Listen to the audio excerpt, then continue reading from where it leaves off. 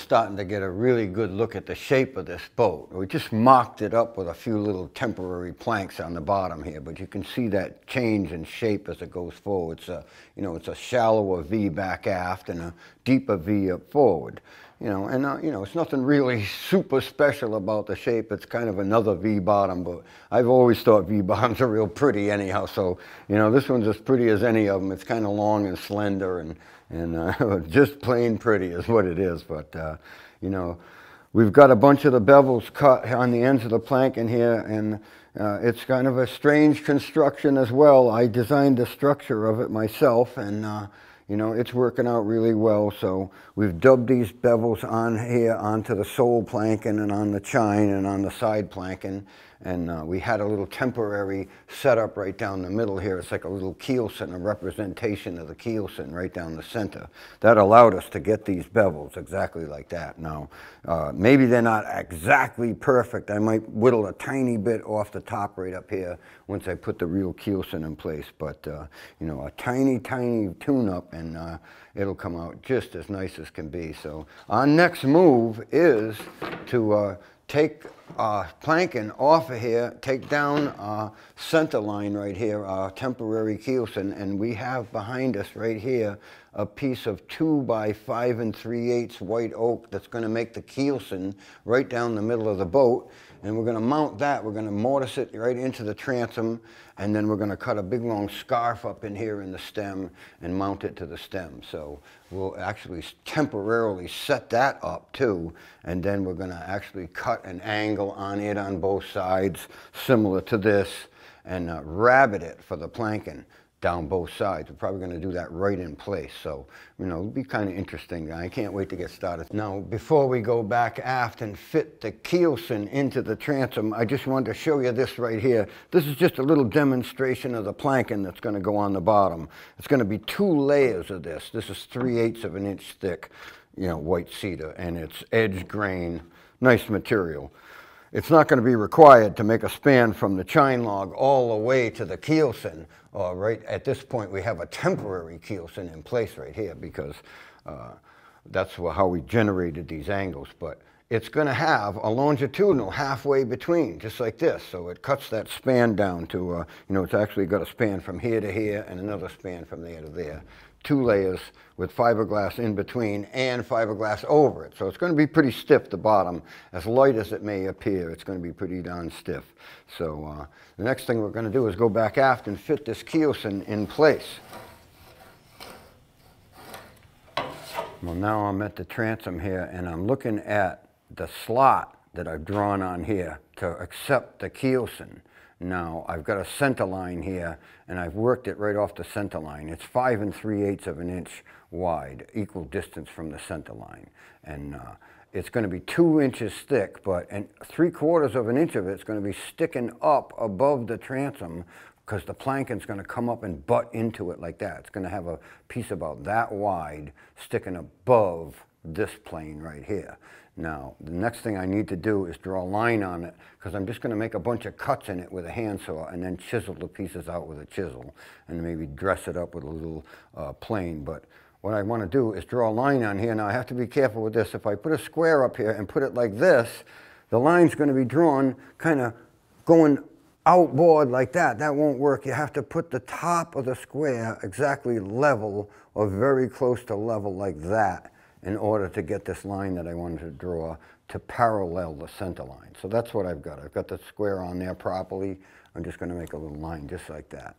It's just a little reference line for me to sew alongside. Now I'm going to do the same thing to the other side, but you can see when I get the square level on the top here, it's got a little space over here between the rule and where I'm trying to draw the line. So I'm going to have to sight right down through there and make sure my pencil is nice and vertical going down through there, so I can draw the line like that. Now that came out right, just like that.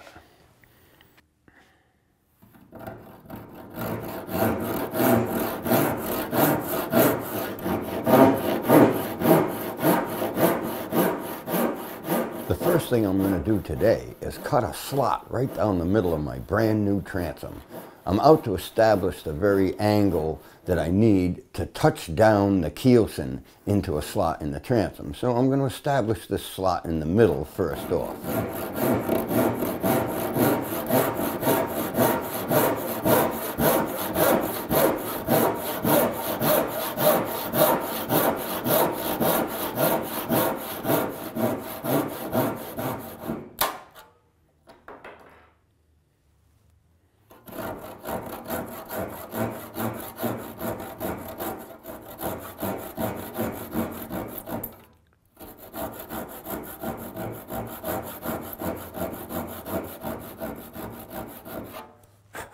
All right, let's have the string. Now I've got a string down the center line, and I'm just going to test the bottom of my slot here. Now I can see that the string is touching the inboard face of it before the outboard face, so I'm going to tune that slot up a little bit deeper on the inboard side there and square it out a little bit before I'm really satisfied. Now I've put some blocking up on top of the boat there just to control the leading end of the saw, because I don't want it flailing all over the place. I don't want it to get too deep is what I don't want. So, you know, I'm just going to use that to just control it. I'm not going to try to cut those blocks. Right now I'm kind of using the saw like a rasp, really. And I'm going to rasp my way down to the bottom of that slot. Take a look at it. I'm going to do a little bit on my side.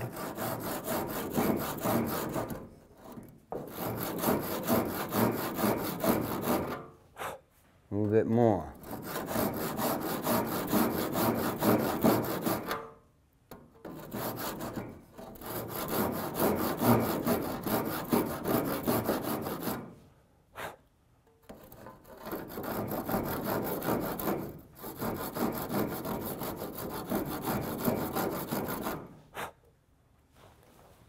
That looks pretty good. Now I'm going to check the bottom of that slot with the string, and you can see that the string contacts both the inboard and the outboard side at the same time. That's what I was looking for right there.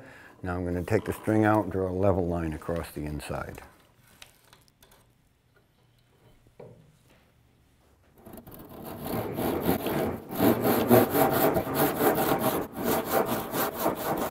Now what I'm doing is making a series of cuts, and I want to be very careful that those cuts don't go past the line that I'm looking at.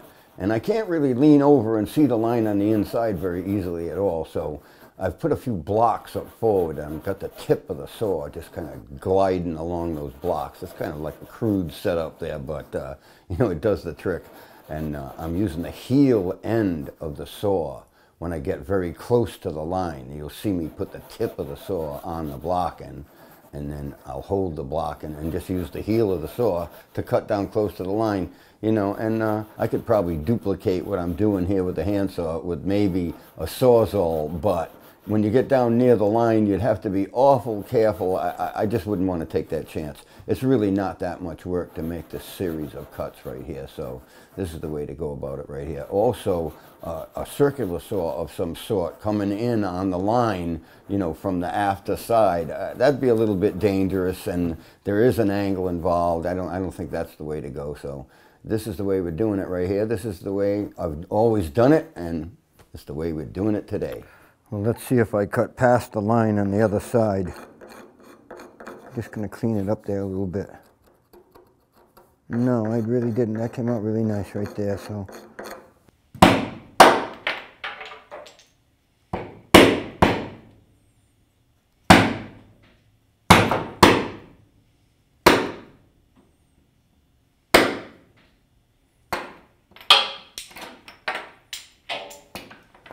Now I'm going to use a mallet and chisel, and I'm going to knock all those blocks out with a little narrow chisel, actually. Quite a bit narrower than most people would use, but that's all I need, and it moves a lot easier than a big giant one. So I'll get all the blocks knocked off from one side, and then maybe I'll work it down to the line kind of closer, but then I'm going to turn around and come from the other side as well. Once I get that work down close to the line, I can just use that same chisel like a little slick and slick at the blocks, you know, until I get right down to the bottom of the cuts. And it's kind of important to follow those cuts, because they were controlled cuts. So that's where I'm going right there. That's my depth. those original saw cuts right there. And I'm going to get as close as I can get to them, but I'll be taking a rabbit plane to it a little bit too and just smoothing it up with a rabbit plane, because you've got different grains here. You know, there's like 4 or 5 layers of wood right here, and some of the grain is coming up at me and some of it's going down. So it's not the easiest thing to slick, nor is the end grain the easiest thing to slick with a little chisel like this either. But if it's sharp enough, you can get away with it. So I'm kind of tapering the end of the cut a little bit so that when I drop the keelson in there, it'll tighten up as it goes down a little tiny bit. Oh, that's good. That slot looks a little crude along the bottom right there, but we're going to be smoothing that up later on. As we fit the keelson in there, we might want to drop it down maybe a 32nd of an inch, or just smooth it up until we can't see light in between there, or whatever we want to do. So it'll be a very nice fit when we're finished. Now I'm going to take my string and give it one little check in here, just in places, just to see how the bottom of my slot is, and oh, it's quite good. So I'm all set there.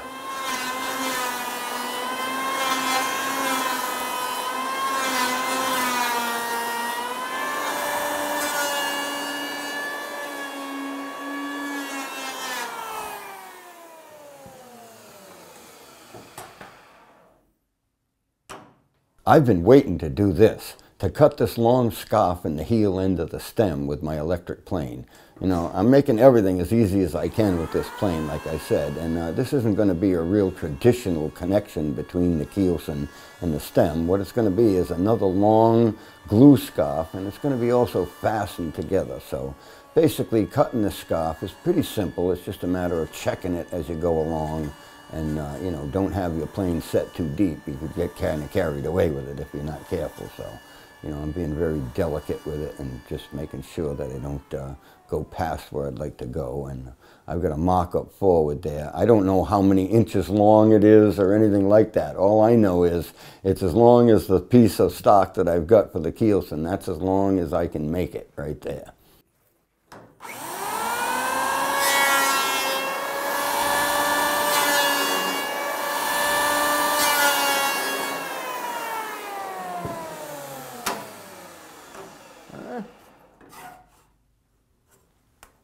Perfect. Up. Yeah. That's just like that. Just right. Just like that. That's it.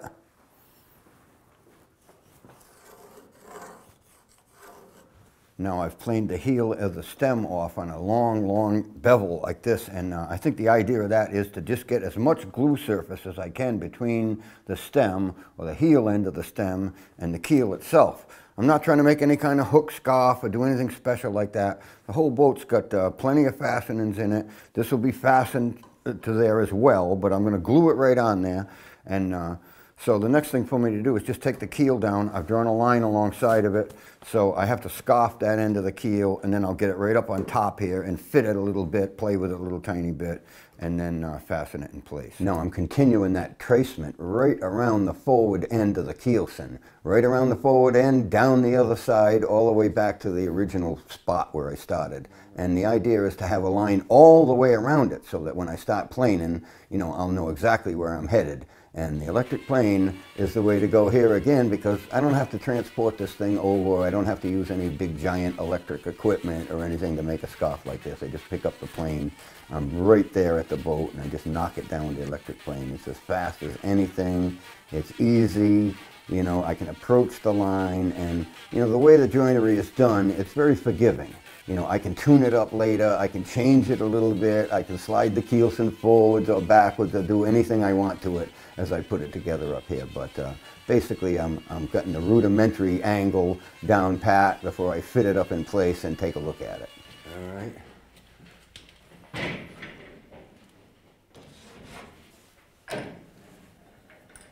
All right, Caleb, why don't you knock that right down in place there with the mallet. That looks good. That looks good. Well, we've got our keelson in place right now. We've made a scarf on the heel end of the stem and a scarf on the forward end of the keelson. And that's just going to be glued together one of the next things for us to do is to get a line on it that establishes this centerpiece right here, and then we're going to scarf this off. We're going to plane this off to match to this angle right here all the way down, and it's a progression too. The only thing is a little bit different because we're going to have this up like 3/4 of an inch a little too high when we first start. I'm just going to get the bevel on it, and then I'm going to cut a rabbet on it after the bevel. Now, you know, I don't know any of the angles. I haven't checked it on drawings or done anything like that. Basically what it is just developing the bevels that you need to develop as you go along and dubbing them in place. It's a very easy thing to do. It's probably the easiest way to do things like this, and you know, so it's working out for us really, really nicely now. We're going to go back after and get started on that. We're making a gauge that we can use to bevel this off properly, draw a few lines, and get going.